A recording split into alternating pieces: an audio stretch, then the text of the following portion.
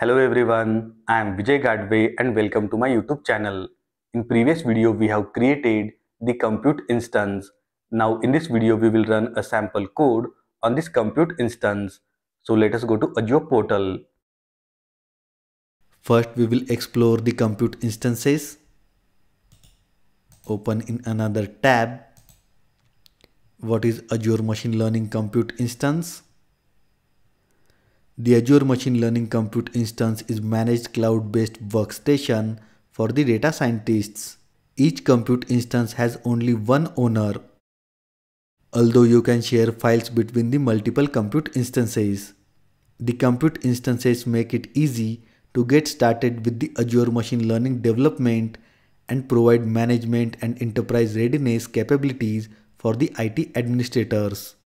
You have to use the compute instance as your fully configured and managed development environment in the cloud for machine learning. The compute instances can be used as a compute target for training and inferencing for development and testing purposes. And for the compute instance, Jupyter functionality to work, ensure that WebSocket communication isn't disabled. Why to use the compute instance? These are the key benefits. Productivity. You can build and deploy models using integrated notebooks and following tools in the Azure Machine Learning Studio. These are the tools: Jupyter, Jupyter Lab, and VS Code.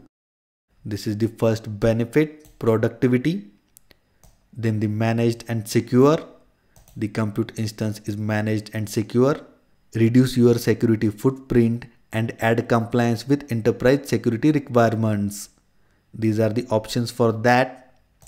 Auto provisioning from resource manager templates or Azure Machine Learning SDK. Azure role-based access control, virtual network support, Azure policy to disable SSH access, Azure policy to enforce creation in virtual network, auto shutdown or auto restart based on the schedule. TLS 1.2 is enabled. So this is about the second benefit, managed and secure.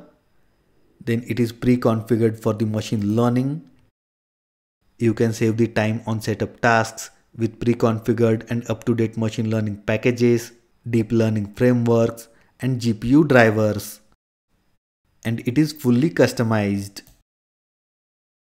So these are the benefits of the compute instance: productivity, managed and secure, pre-configured for machine learning, and it is fully customizable. Let us run the sample code. To do that, go to Notebooks, under the Files, add Files. Here I'll create the new file. Let us give the name test.interactive Python notebook. This is the file location. You can edit as well. I'll go with the default. Then the file type, notebook. There are other options as well, like Python and R. Overwrite if already exists and create. File created successfully. You have to select the compute instance. I'll select this one, compute instance 26, as well as you can select the serverless Spark compute. Then you have to select the Python version, Python 3.10 SDK v2. Let us try to import the pandas. Import pandas as pd and execute. Pandas is imported successfully. That means it is already installed on this compute instance. Let us import another class from Azure ML.core. Import workspace. So this package is also installed. Let us create an object of this class. First we are importing From Azure ML.core, import workspace. Here we are importing workspace.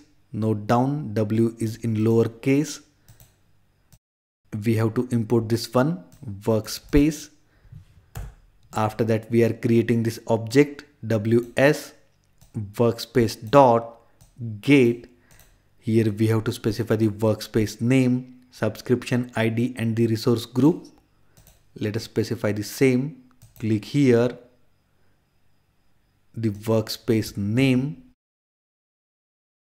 Azure ML-WS, then the subscription ID, copy, specify the subscription ID and the resource group, Azure ML RG, execute. Great. ws dot get default data store. So here we are getting information about the default data store. This is the name, workspace blob store. This is the container name. This is the storage account name, protocol and endpoint. If you are not getting this one, then don't worry. Here we are just running a sample code. And from here you can download the file as well. Downloaded successfully. So this video about running the sample code on the compute instance ends here. And do not forget to subscribe my YouTube channel. Thank you.